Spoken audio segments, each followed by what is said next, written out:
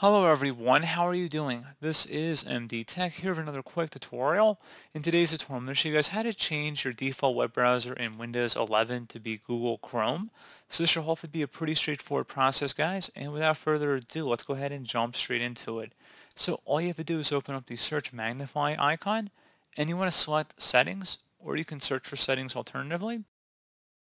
On the left side, you want to select the menu icon up at the top, and then select apps on the left side.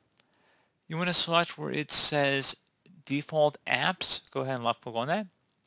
Where it says set defaults for applications, type in Chrome and then click the over arrow, so the right arrow. Go ahead and left click on that.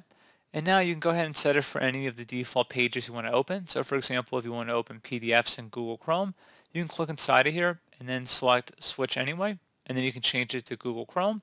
And then you'd select OK. And then you do that for any other extensions in here you'd want to open up in Google Chrome. So pretty straightforward process, guys. Do hope I was able to help you out, and I do look forward to catching you all in the next tutorial. Goodbye.